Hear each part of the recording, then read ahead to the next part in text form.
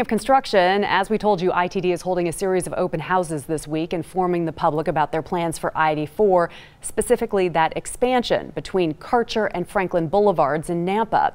6 on your side's McKenna King has more on that project. This is the Karcher to Franklin stretch here. They say they'll be adding a third lane in both directions as well as an auxiliary lane to help combat congestion between on and off ramps. This will also help with safety and the congestion problems that will begin to happen even worse than they already are. Our 2017 existing congestion, and then this is what it's expected to look like by 2045.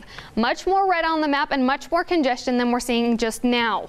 So their plan is expected to facilitate growth in the area for many years to come. We are designing this to last until 2045. We're looking at what the future growth is in the area and what the traffic impact could be, and our goal is to provide quality level of service until that year. And in order to help alleviate traffic concerns during the project, Melder says they will add temporary shoulders to the sides of the freeway in order to keep 2 lanes open in each direction during peak hours of the day. Construction of the temporary lanes will begin this fall, followed by the work to add the permanent lanes to the freeway, which begins this spring. But that wasn't the only topic of discussion at the open houses. ITD wanted input from the public on an extended expansion going beyond the Karcher interchange to Caldwell. They say they have an additional $193 million to execute this plan. I'm McKenna King, 6 on your side.